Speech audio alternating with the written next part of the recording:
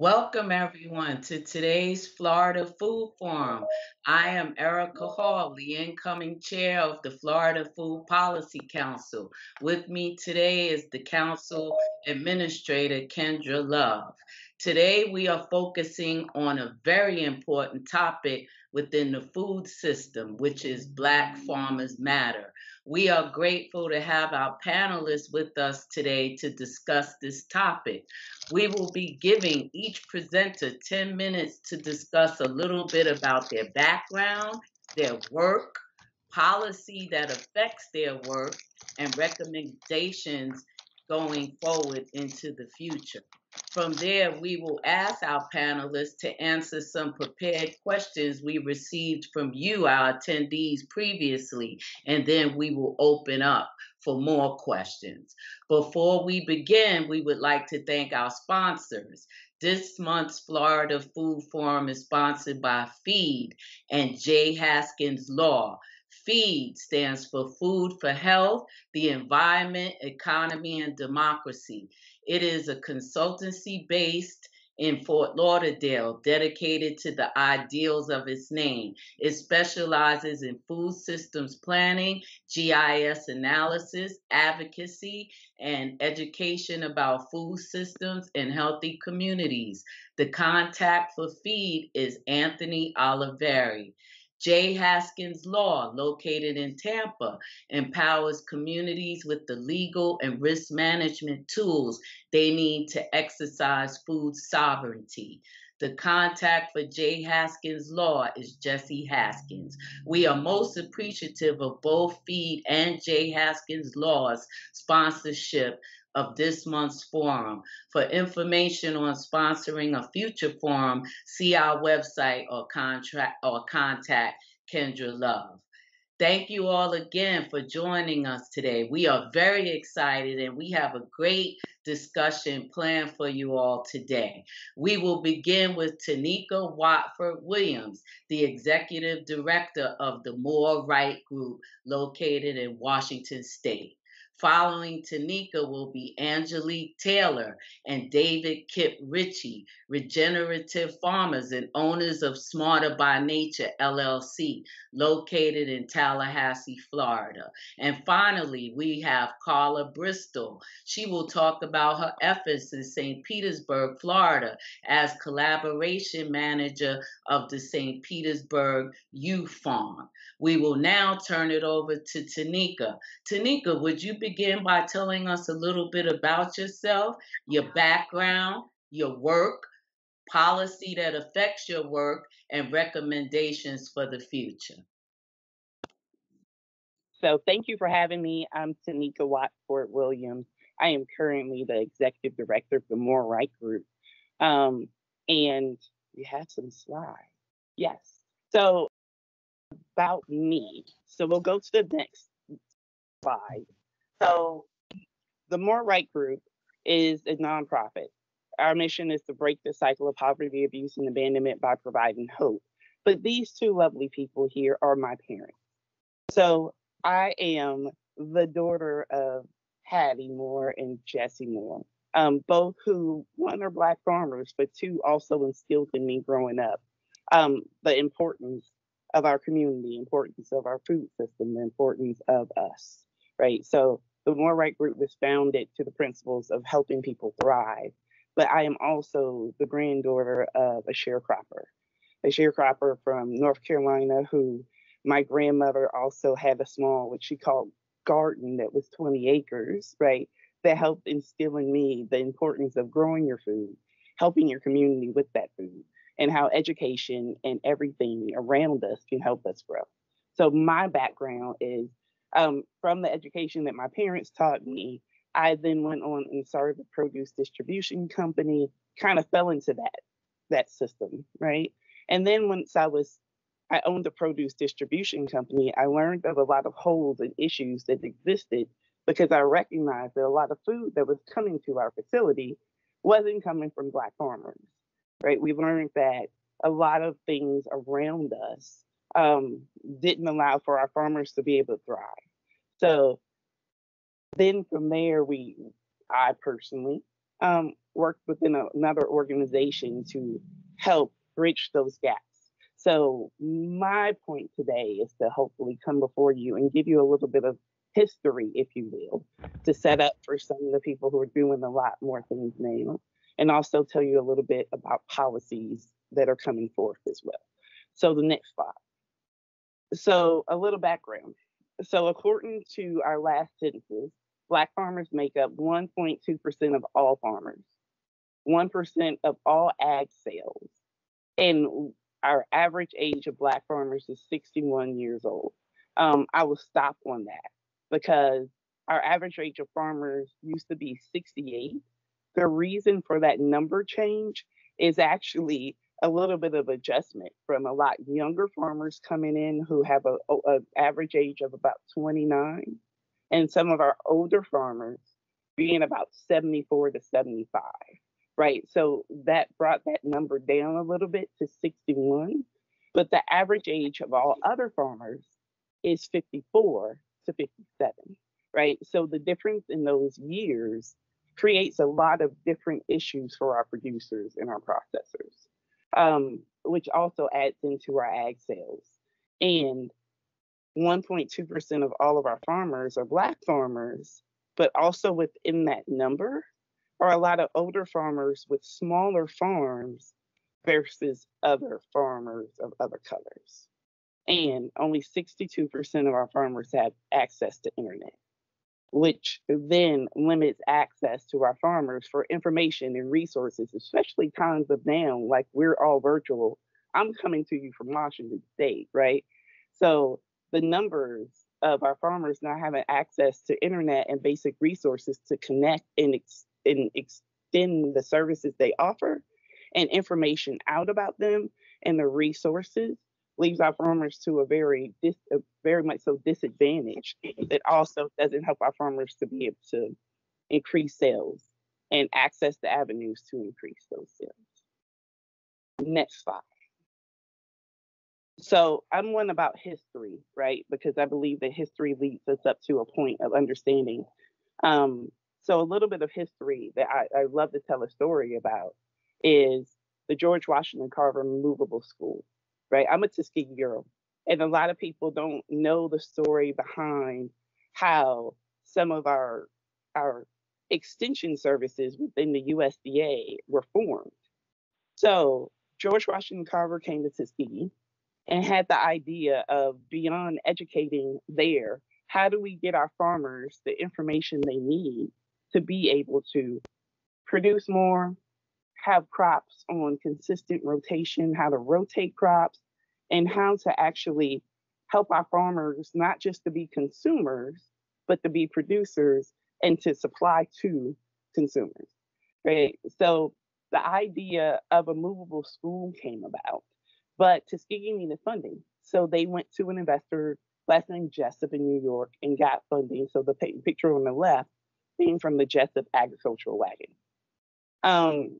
And the wagon went around Sundays, usually weekends, lended equipment and helped farmers to be able to farm. It also taught farmers' wives often how to produce other items. So we were call those value-added products now, right? How do we pickle things? How do we cut and process things to make them quicker? And the man in the middle of this picture is Thomas Campbell, who would later become one of the first extension workers because he was associated and working with the Jessup wagon and the George Washington Carver Movable School. And everyone always asks, why do I start with this story? I have this conversation about the history, because this right here helps set a framework of all the mechanisms, not all, but a lot of the mechanisms to help farmers be better producers through the USDA in their farm program. But we come to a time of now where a lot of those services still do not touch and help the people they were set up to be able to help, right? So the next slide for me. So that brings us to Pickford, right? It's a big jump. I understand that.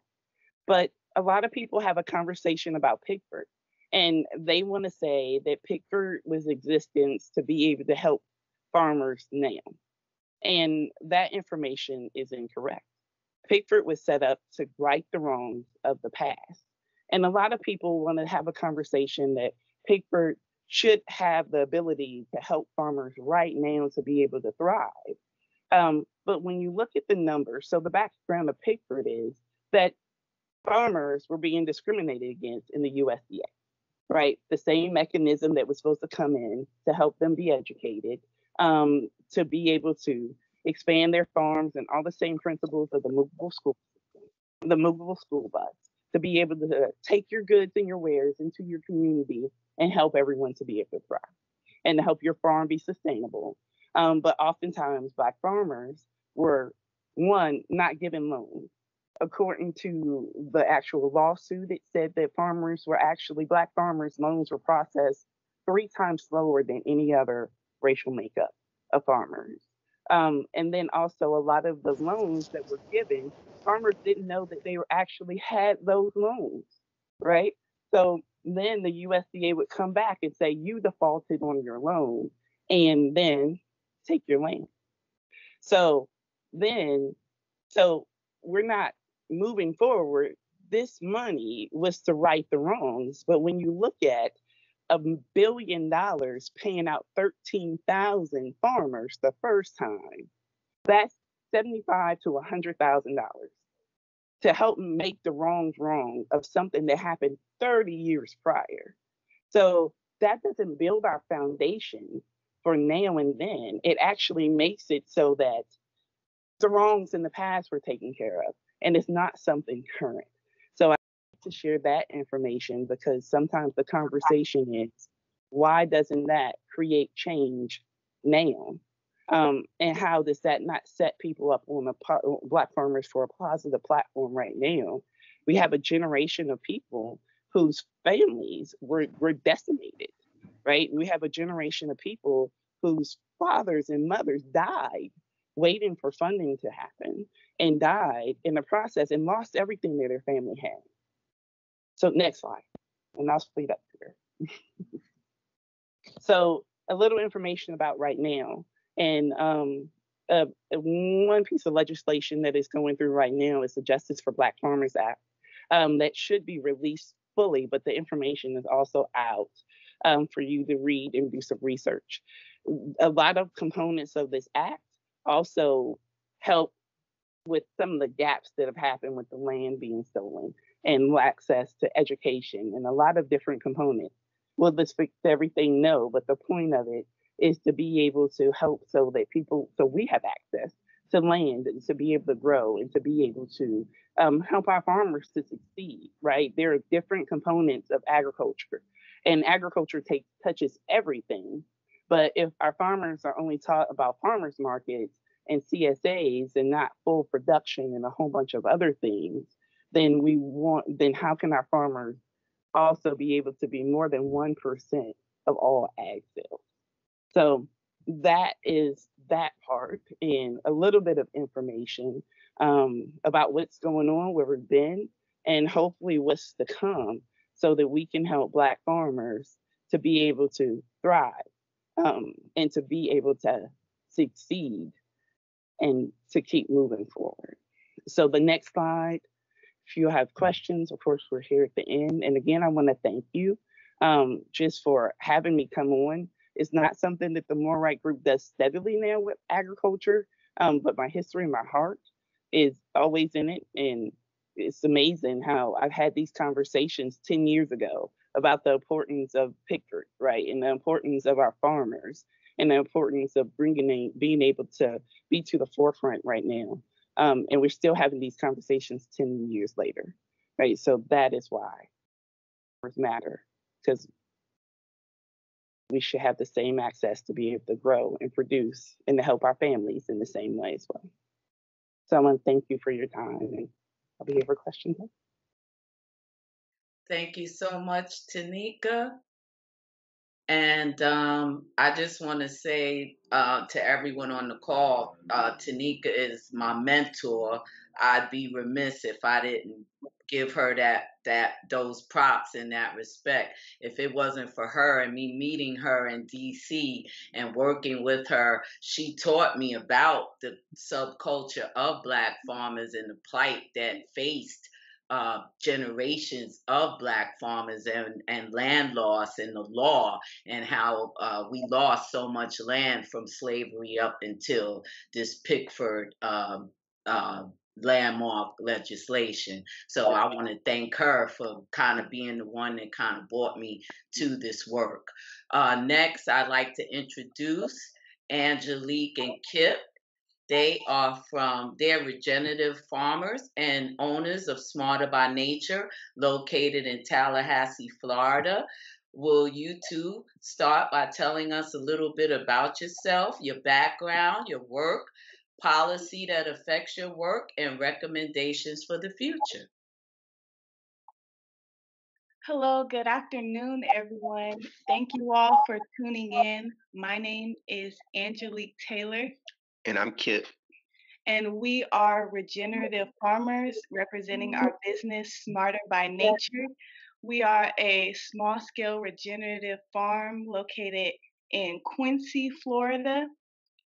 And our mission is to facilitate sustainable relationships between people and the natural environment by providing fresh food and education to the local community. We started our business in 2017 to address the lack of fresh food in our community. We are in a food desert and surrounded by a lot of fast food places, and we decided we wanted to be an asset to our community by learning different growing methods that would not only feed people but also restore the natural environment. We grow for our farmers market, and we are also certified permaculture designers. So we use different growing methods that would help feed the soil as well as grow healthy plants. Part of in today's world with agriculture as a whole is changing.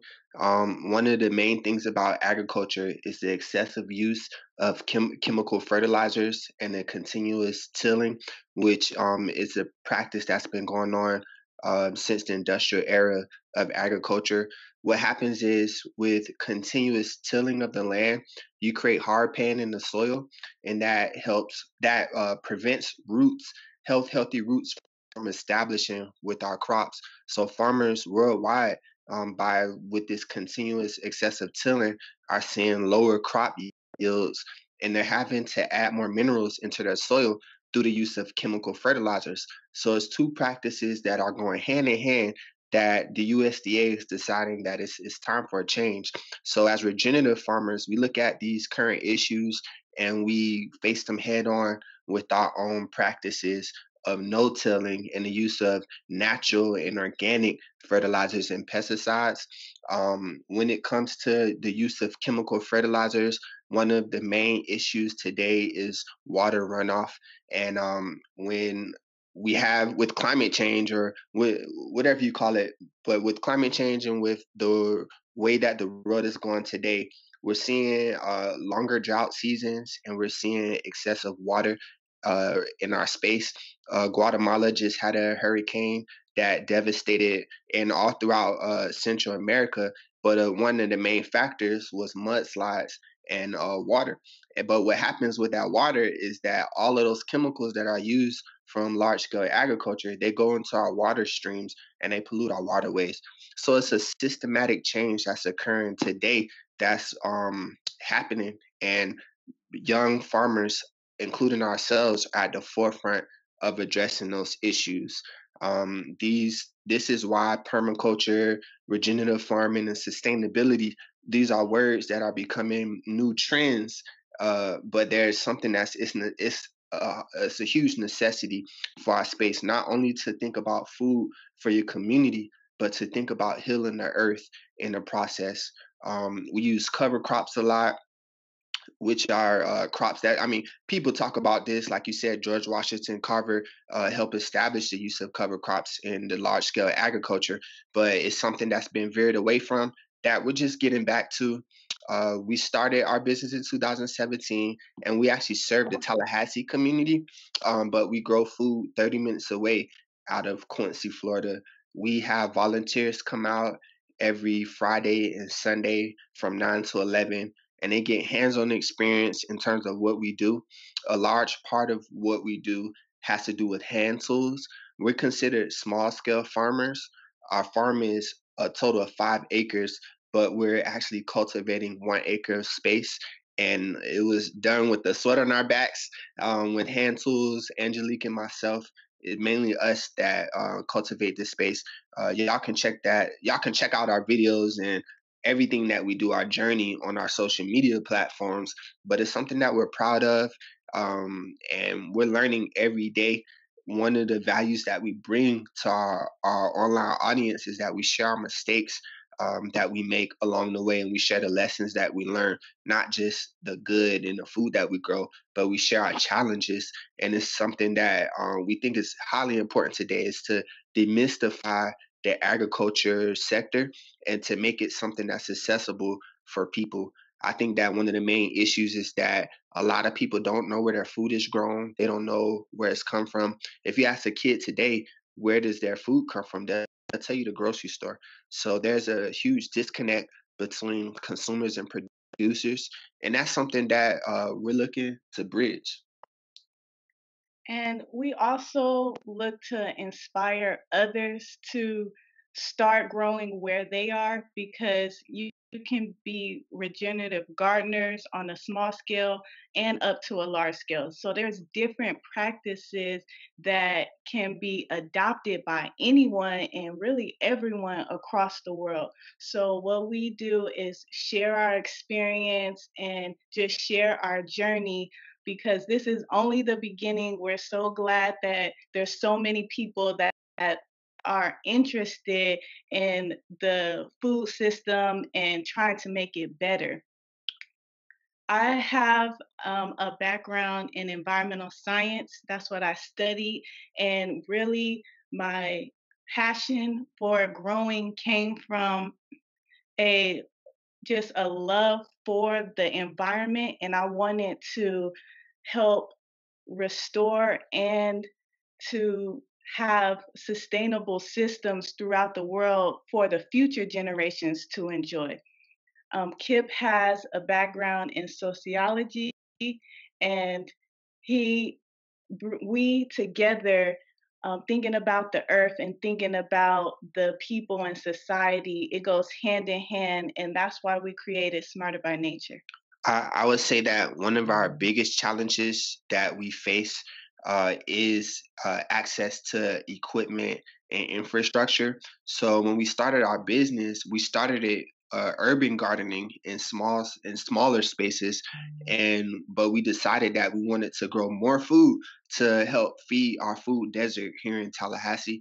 For anyone that doesn't know, a food desert considered by the USDA is any space, any community that doesn't have access to fresh local food within a mile and a half radius of that given space. So we live on the south side of Tallahassee, and that includes our space. For us, we have two forms of policy that we would recommend. Is that okay for me to say right now? Please Cool. go ahead.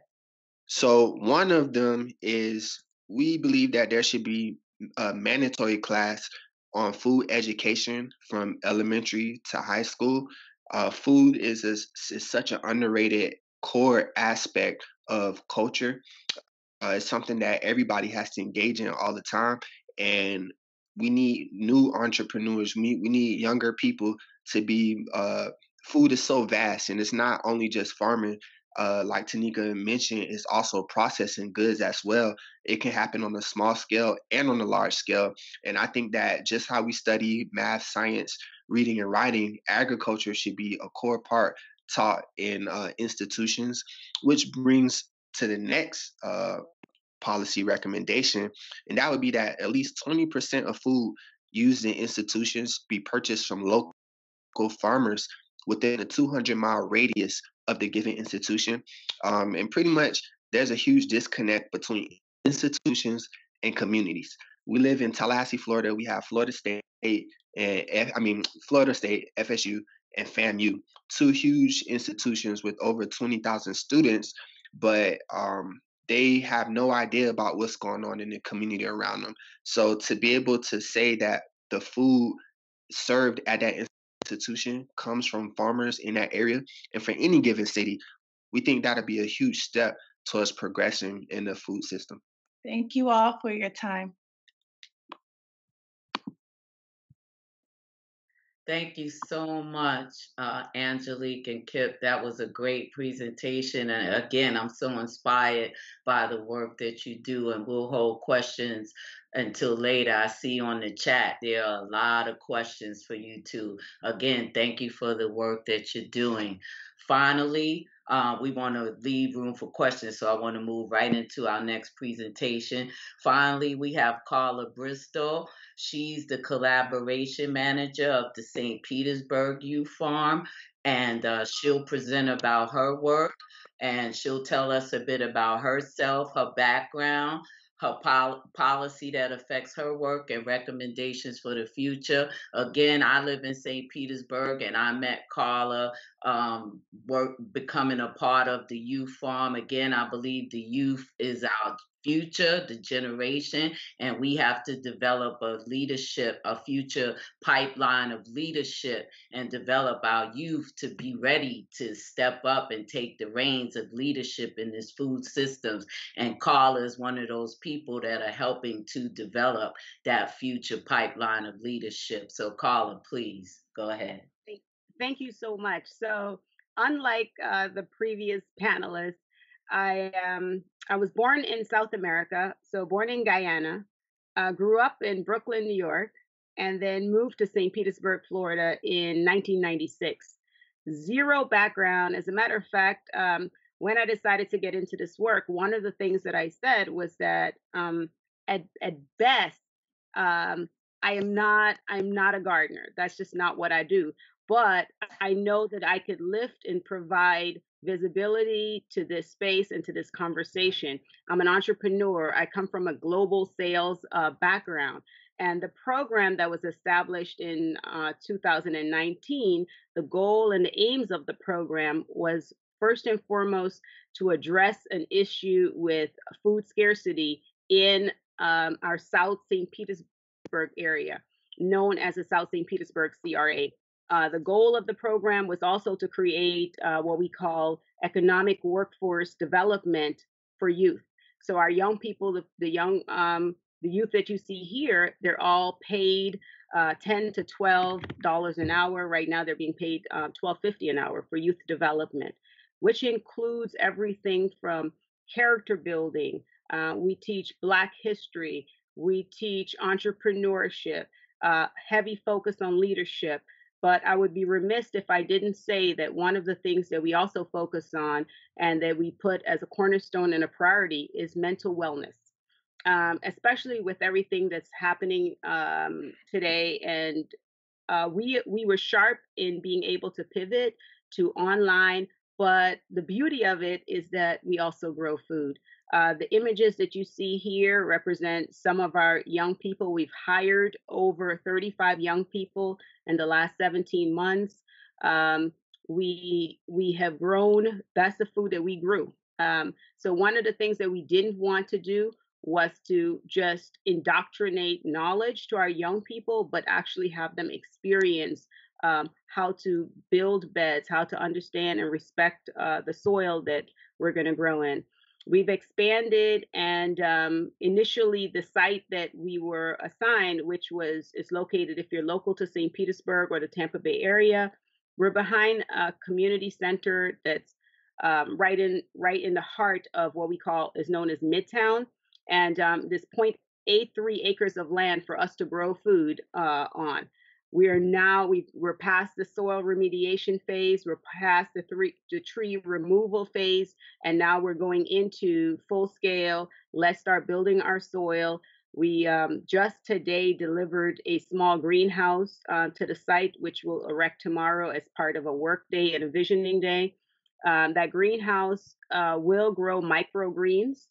We also were fortunate to win a grant with the Ford Foundation, partnered with USF, and we will be growing hydroponically. So this farm location will be a space for education. So there'll be workshops and classes, but the main energy that we want to push from our farm site is that it's a community space. So we want young people to come and read, and guess what? Right behind you will be beds and beds of greens growing. We've been, I think I saw somebody may have mentioned it, but we're funded, our operational dollars come from the Foundation for a Healthy St. Pete. So we've been very fortunate in that way that we've had the luxury of the time to cultivate and develop young people so that when we say we're a youth-led program, if you talk to our young people, we had someone on yesterday and they asked the question, well, what's growing hydroponically? And, I was nervous to see if they would be able to respond, but they didn't disappoint. They understood what it is that we're planning to do in the vision. Trying to see what else I would like to share with you guys. Initially, when this program began, we would not have been able to sell at the farm location. We would have to grow the food, and we could literally sell on the parking lot next door at the rec center. And some of the policies in our city that is shifting is going to allow us to be able to sell on site at the farm. If you drive by today, you'll see 7 consecutive vacant lots, and you'll see things starting to take shape. But we do a lot of visioning with our young people to say, what do you want it to look like? Part of what we're focused on right now is actually a huge effort and community survey to find out. Yes. So it's a big effort to find out what kind of things would the community like to grow, right? What are you buying? What do you wish that you could afford to buy? The effort with the greenhouse, 30% of all the food we grow in that greenhouse will be donated back to community efforts. So that's a little bit about what we do, and definitely the policy that's going to impact us the most initially is not just for us, but is the recent movement on allowing residents and community gardens, farm spaces to grow and sell food where they grow the food at least 12 occurrences per year. So that's major for us, and that should be going before our city council and shifting soon. We also would love to see in our city, and especially in the urban areas where there's a shortage of fresh, healthy foods, we do have a lot of corner stores, and we do want to see incorporated in those corner stores where people already shop, the ability for them to carry fresh, locally grown fruits and vegetables. So I'll stop there and I'll await questions and put us to the question and answer period sooner. Great. Thank you so much, Carla. Again, I'm personally familiar with the program. Is something that's near and dear to my heart. The work that you all are doing is amazing, and I look forward to continue to support it. We will be getting ready to wrap up. Kendra, if you could go ahead and put up the last presentation, and we'll get ready and take questions and close out once we complete this.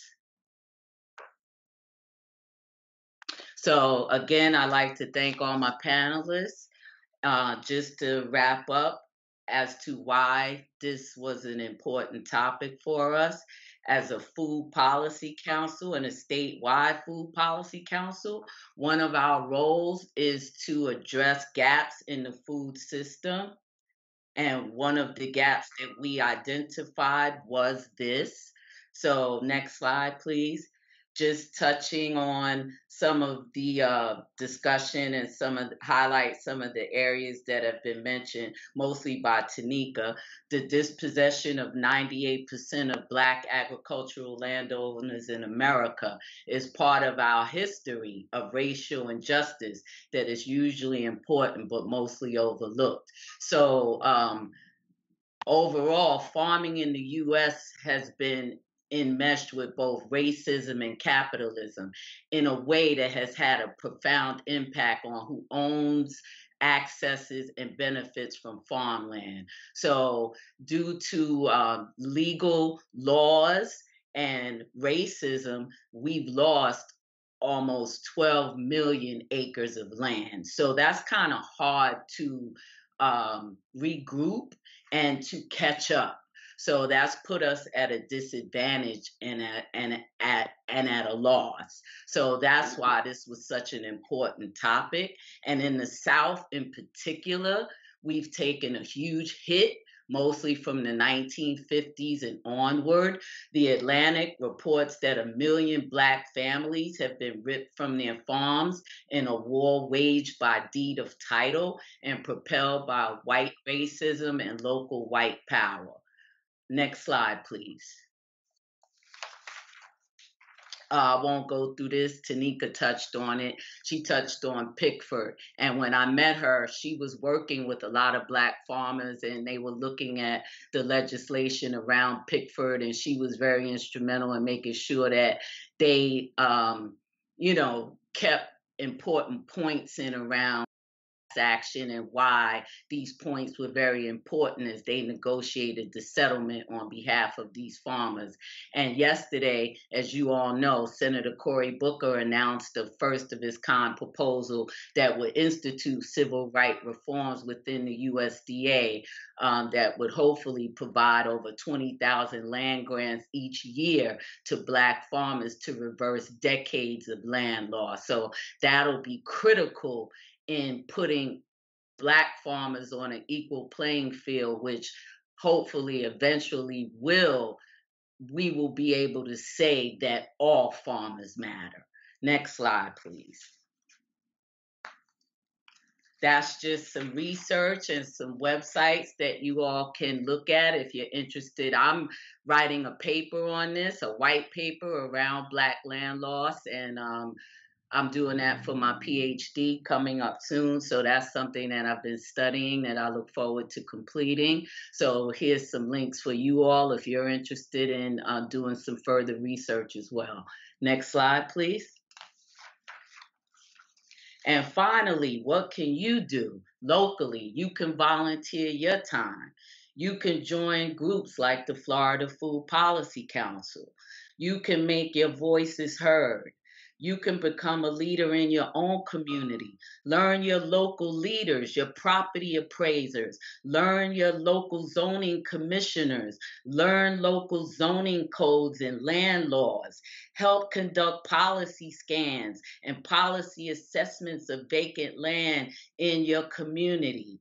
And if you're not a member of our council, become a member. We can help. If we don't have the answers, let's work together to find them. We have an incredible board which consists of experts on a range of topics throughout the food systems, from our GIS expert to, Rachel Shapiro, who's working on a food hub that I'm sure she has connections, and she's worked and navigated through zoning in various areas to build a food hub.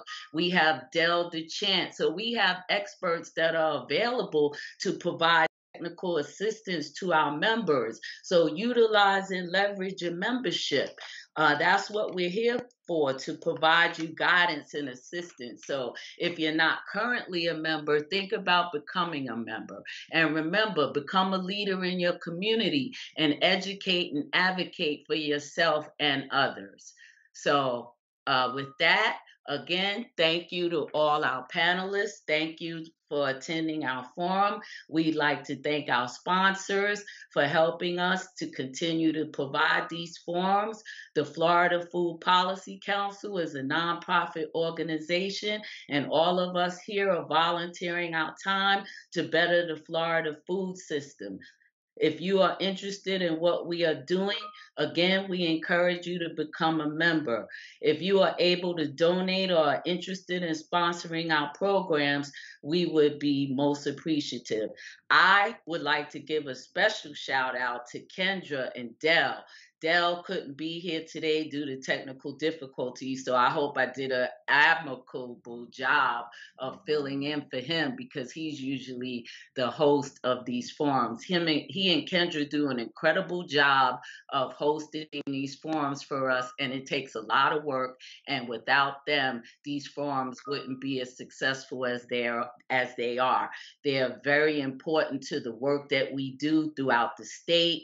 And on that, again, I'd like to thank everyone. I'd like to thank our incredible board for providing a safe space and a place for us to have these sometimes difficult but yet important conversations that need to take place.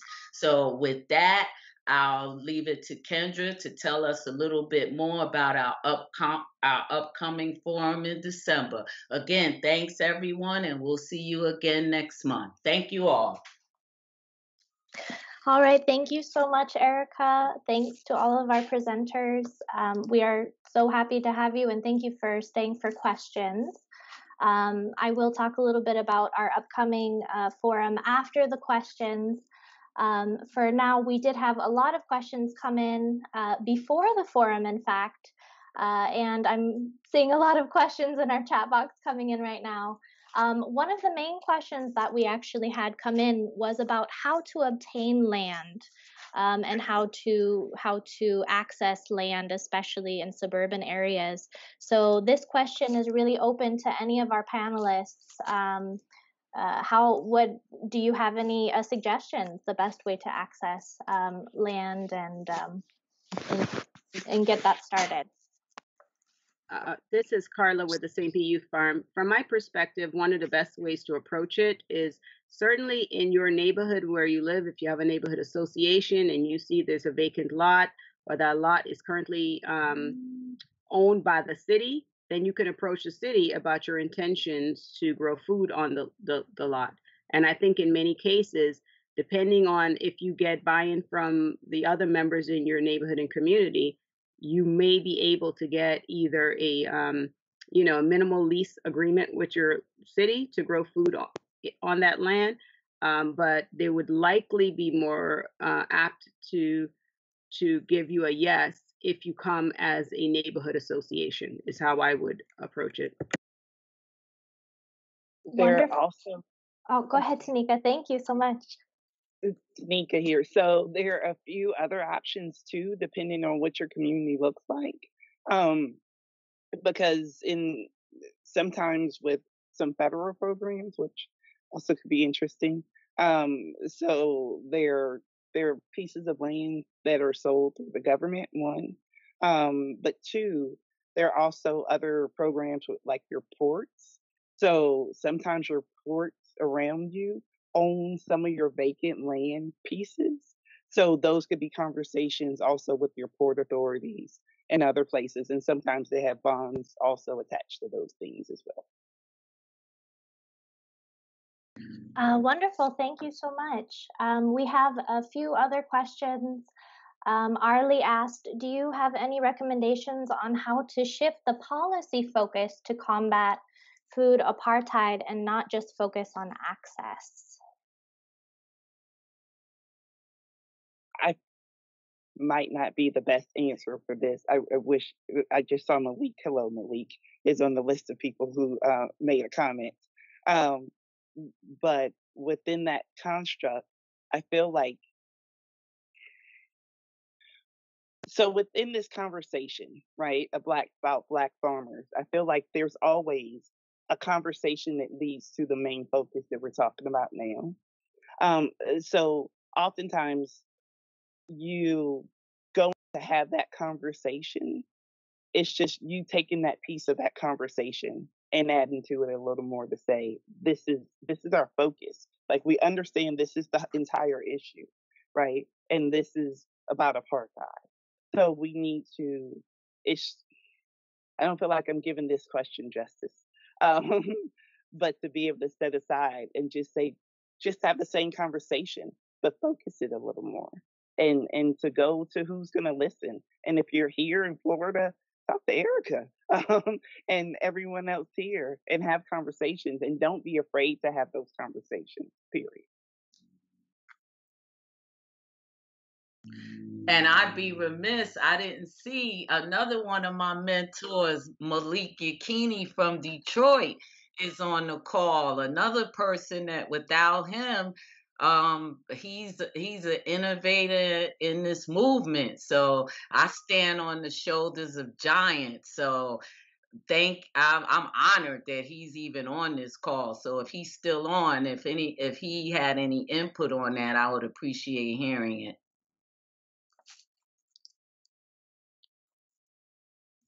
No, he doesn't. I have something to say. Yes, please go ahead. Please. When it comes to the issue of food apartheid, that's something that's more of a systematic issue. And for us, we believe that most of the change can happen from the ground up, and that comes with increasing the access of food through through presence. So encouraging farmers to supply food to their communities directly, and creating more avenues where food is accessible, like the farmers market.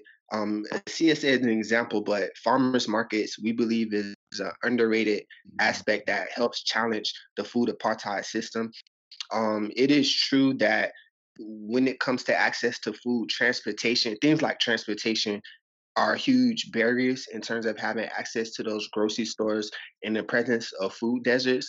That is something that can be addressed. One of the ways that we're doing it in our community is we communicate with the food co-op in our neighborhood. Now, it's not even in our neighborhood. It's in our city. It's outside of our access point. But we press them about creating transportation for people in the French Town area so that they're able to have access to that space via the supplying of a food bus. So that's just one of the small examples of how the issue of food apartheid can be addressed. It's a systematic thing. You can press people about providing transportation to or having transportation access points in your community, but also help fueling it from a grassroots perspective. Thank you so much, Kip. Kip, that's a great answer. Thank you. Thank you. We actually had a few questions for Angelique and Kip. Anthony asked if you had any land use barriers or zoning issues that you faced with setting up the youth farm and Smarter by Nature. Would you tell us a little bit about that? Land use is a huge thing. It's an issue here in the capital of Florida, Tallahassee.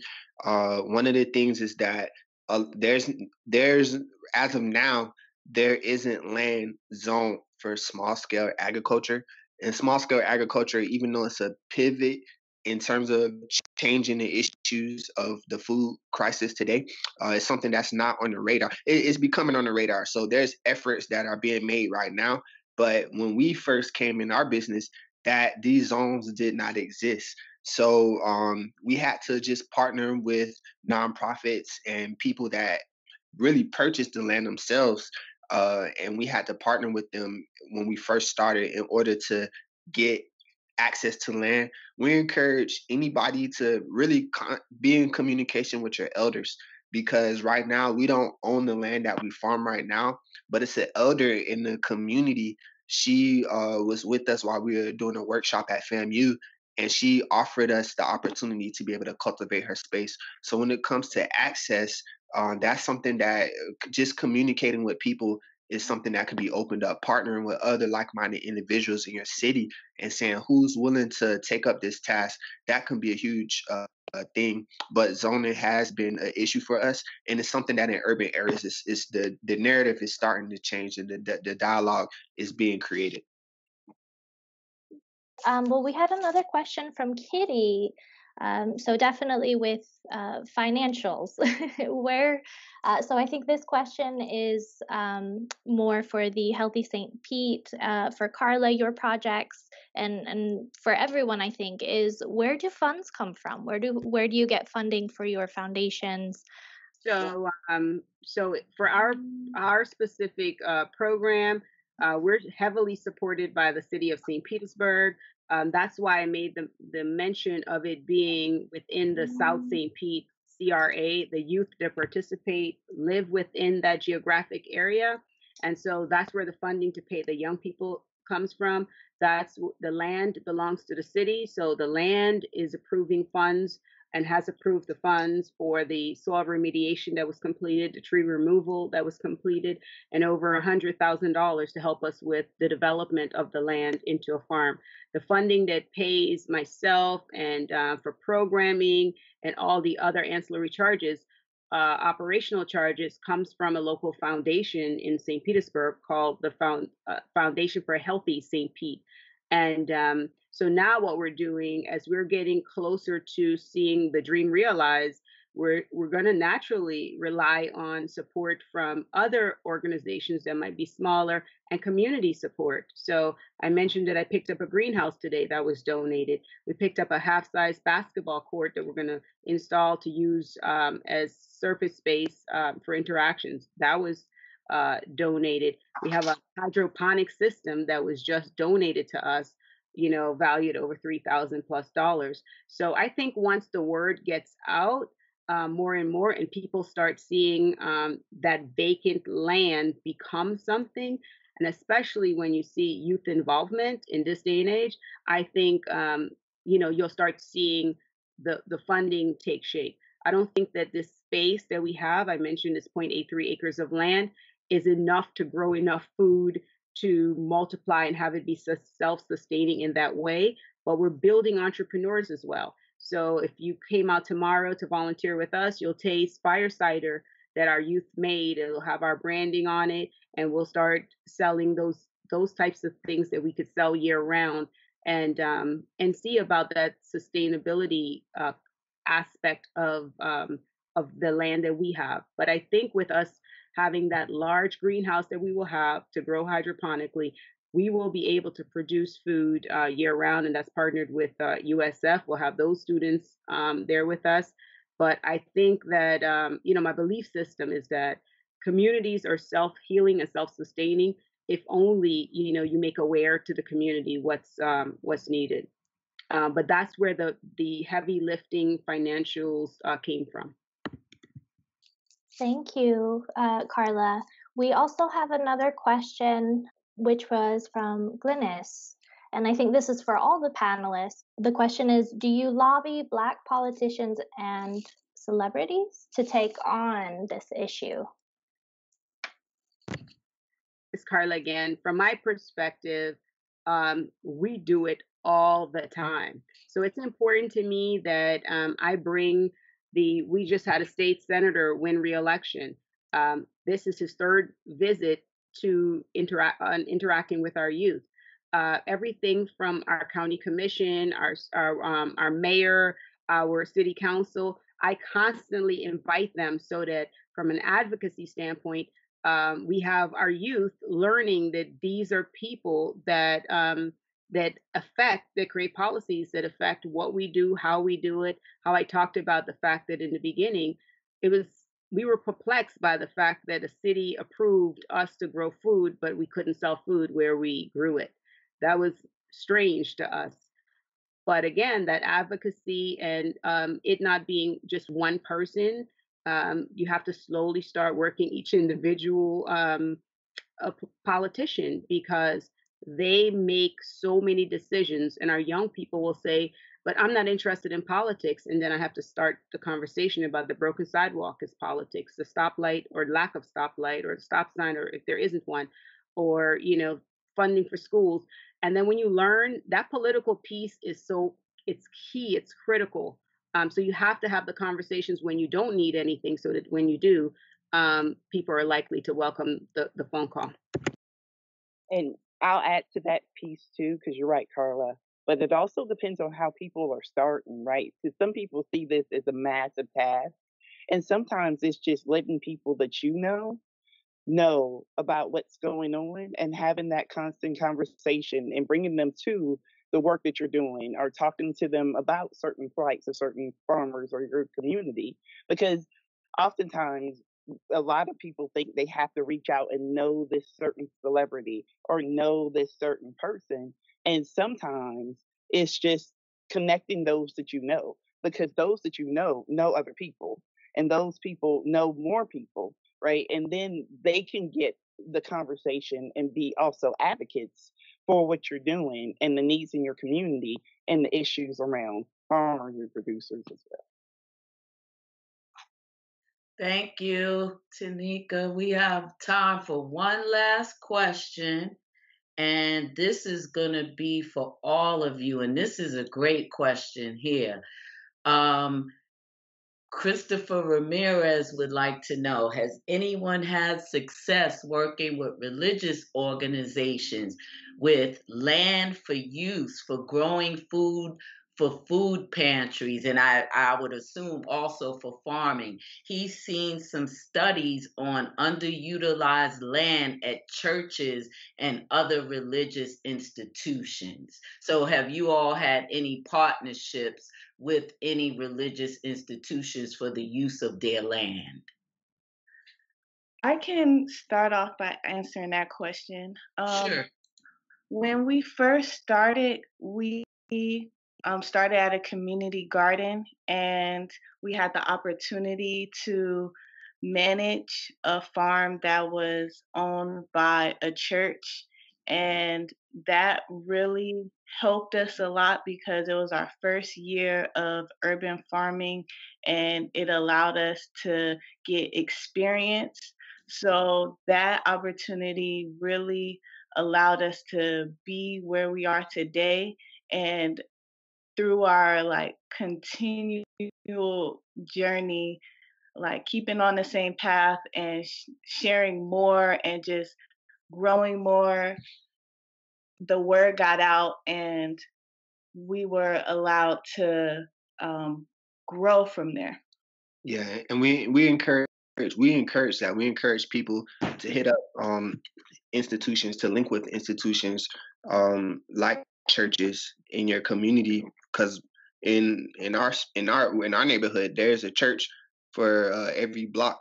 So that have land, like you say. So communicate with them and push the envelope. And a lot of churches, pastors come to us before looking for advice on growing with their people. Pastors are starting to push health in the church as well. So we think that it's a great time to have that dialogue with churches. All It is. right. Anybody else? I'm sorry. Go ahead.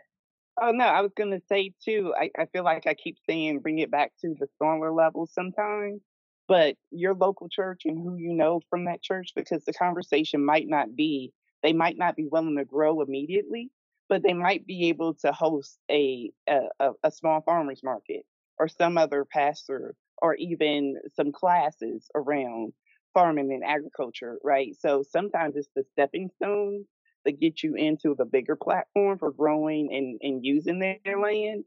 So, and then there are also a lot of organizations.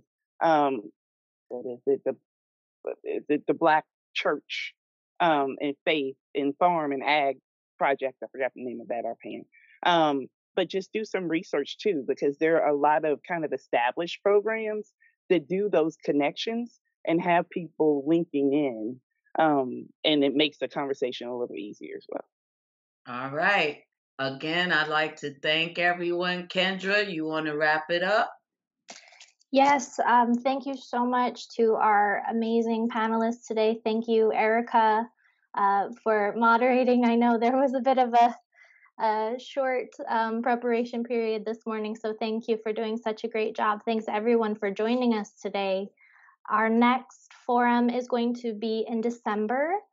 Normally it's the last Friday of the month, but because of the holidays, it's going to be on December 18th. Our topic is going to be community gardens, what has been done and what's ahead. Our guest speaker will be Kitty Wallace, and she's joining us today. Thanks for being with us today, Kitty. So we look forward to seeing you all next month. The information for the event is already up on Eventbrite. It's up on our website. It's up on our Facebook. And we will also be doing a recording of this webinar to our website and our YouTube channel, all of our channels within the next few days. So please keep your eye on that. Thank you, everyone, and let's all stay connected. We need each other, so let's reach out, everyone. All our information will be posted, so let's stay connected. I appreciate all of you. Keep doing what you're doing. Thanks, everyone. Thanks, Carla, Tanikka, Angelique, and Kip, and Erica. Have a wonderful weekend. Yes, Carla, I'll see you tomorrow. Thanks, everyone. Okay. Thank you. Bye. Thanks, everyone.